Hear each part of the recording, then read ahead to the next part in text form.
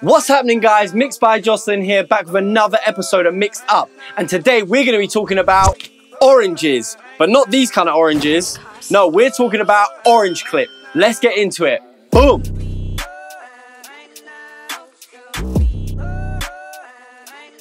Okay guys, so let's jump into it. So as I said in the intro, we're going to be looking at the Orange Clip by Schwab Digital. It's their brand new clipper. It literally came out today. This video is going to come out on Sunday, so it's a few days later, but it is fresh off the printers. I got the email through and I was like, yeah, boom, I have to try this. I want to make a video on it because I absolutely love the Gold Clip, which to me, on the first look at the plugin, feels like the Gold Clip is like the bigger, more expensive older brother of this plugin. But that doesn't take anything away from just how powerful this plugin is from the first listen that I gave it. But let's jump into Logic and let's get started. So here we have a project here. We've seen this on my channel already. It's called My Fears by Clue. We're just going to be looking at the instrumental today, which is produced by a good friend of mine, Young Soul. I'll link all of the stuff below in the description. But what I've set up is on the drums and the 808 and the bass, I have set up a bus with the Gold Clip on. So we find that now. Bus 9,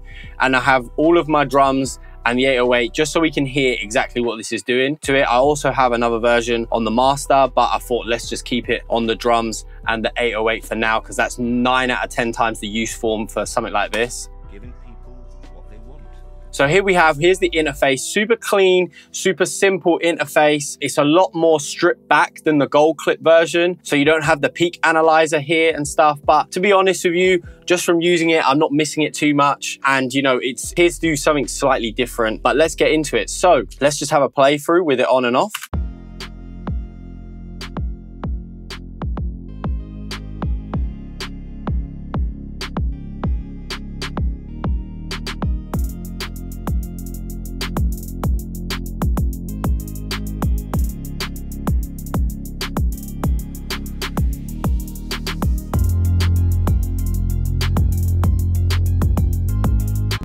AB. Oh, what? That's a big difference. I didn't even realize I'm mixing quite low, so obviously it doesn't like bleed into my microphone, but just ABing it then, the difference was crazy. Let's AB this again.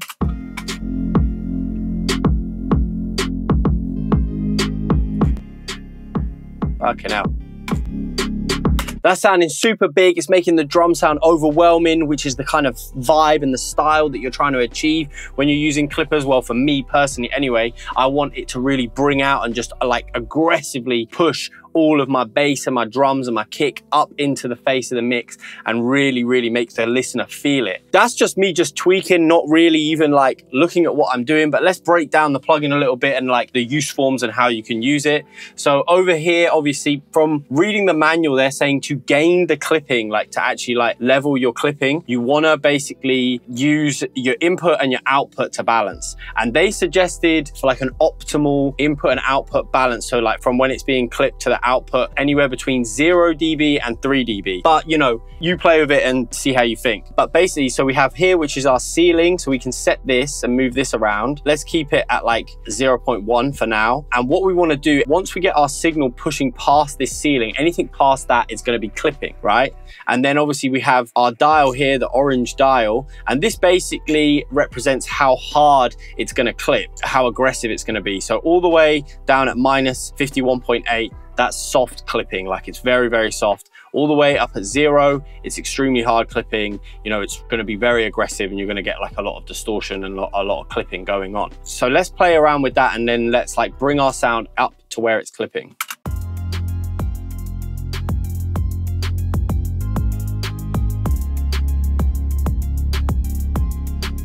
So you can straight away hear it. As soon as it starts to peak past that ceiling, you can start to hear the clipping start to engage.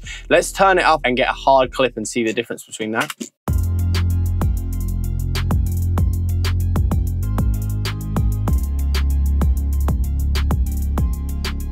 Hard clip.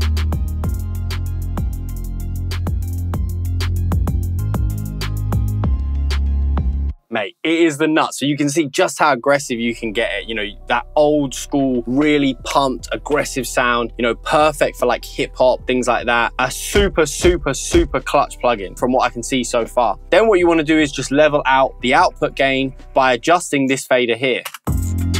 So we can pull it down and pull it up.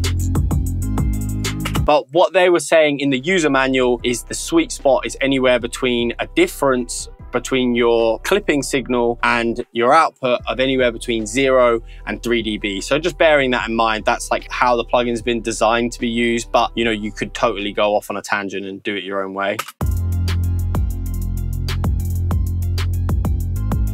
Over here, you have your wet and dry signal. They come like automatically linked. So obviously the more we pull down our wet, the more the dry is gonna come up. So you can get a balance and almost like run it in parallel. So as we pull down, that's totally dry. That's clipped. Let's make it a bit more extreme so we can really hear it.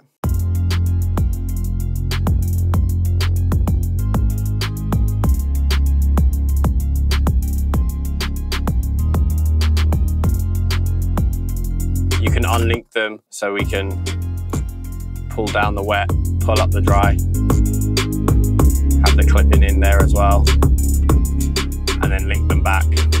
So super useful. You can really play around with it and get like that perfect design. Please ignore the peaking because obviously it is being pushed over, especially when we're messing around with the wet and dries. You can also link the input and output as well. So you're always getting that sort of like optimal leveling. So it's like not adding volume and you're just adding the clipping effect. So we click that and then we play in. And as we move the input up, the output's going to move down. So you're sort of like maintaining that volume, but we're just going to start to get that processed clip signal. So it's not adding volume, it's just adding the clipping punched effect, which has its use forms as well. But you know, for me, I'm gonna wanna clip it and then I'm gonna wanna try and push it and get as much volume as I can out of it without it sort of distorting and choking and losing dynamics in the mix.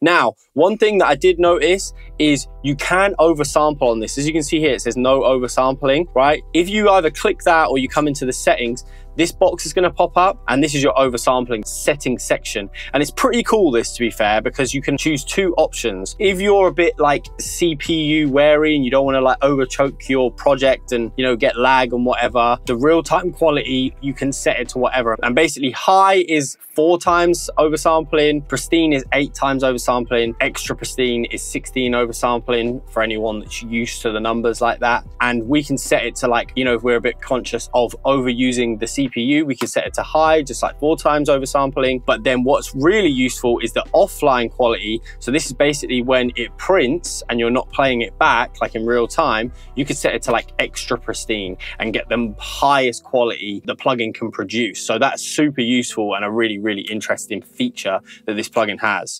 So we can now listen to it like that. Let's flick through the different sampling rates. So that's high, i.e. 4 times. This is 8 times. And then finally, we have 16 times.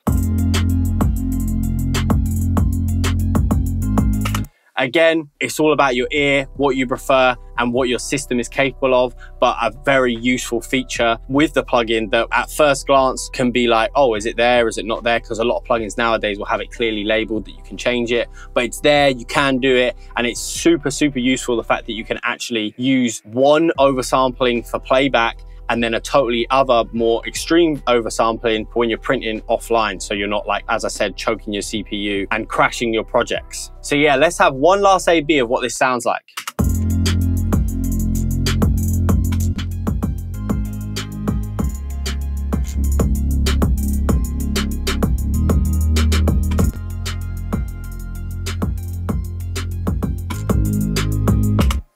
super big. I mean, you can see just playing around with it a little bit. Obviously, we've gone quite extreme for the purposes of this tutorial, but you can definitely see just how powerful this plugin can be, and the fact that it's cheaper than Gold Clip. And as well, Suave Digital offer payment plans, so I think you can pay in like 10 installments over 10 months for the plugin. I think this is listed at the moment at like $199. Harry will put the actual price up if I'm wrong, but yeah, really good. I think it's good value for money, especially the fact that you can pay in installments. That's what I'm doing for Gold Clip, because I got the free trial of Gold Clip and I was like, damn, I have to use this plugin now on all of my mixes. I'm doing the rent to buy system that Suave Digital offers. So brilliant, brilliant plugin, brilliant service. I can't recommend it enough. And I will leave a link below in the description so you guys can check it out, check out the free trial. Shout out to Suave Digital. And if you enjoyed this video, give it a like. If you have any comments, leave them in the comments below. And if you haven't yet, please subscribe, because we're releasing videos like this weekly. And I will catch you guys in the next one. Safe.